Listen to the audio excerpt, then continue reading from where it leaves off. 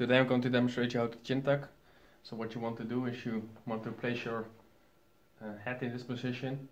So you have a 90-degree angle and you want to tuck in your chin like this.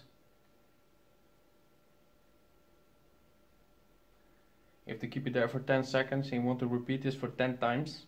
So this is in a seated position from the side. It's like this. So 90 degrees. Come back in. Hold it there for 10 seconds. So after 10 seconds you release it.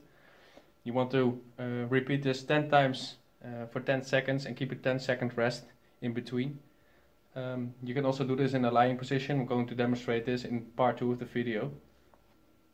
So this is part 2 of the video for chin tuck. So this is from the side in lying position. So what you want to do again is 90-degree angle. Tuck it in. Keep it there for 10 seconds. And after 10 seconds you want to release it. What you don't want to do is you want to put tension on the muscles on the front side. So what you can do is you put your hand in your neck and put your thumb on the front side, so you can check if your muscles on the back are contracted and not the muscles on the front, like this. So again, 90-degree angle, tuck in your chin.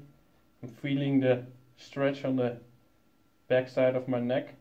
The front side is relaxed. 10 seconds and you want to release it. Another way to do this is you fold up a towel, put it in your neck like this, and you can feel when the towel is getting compressed.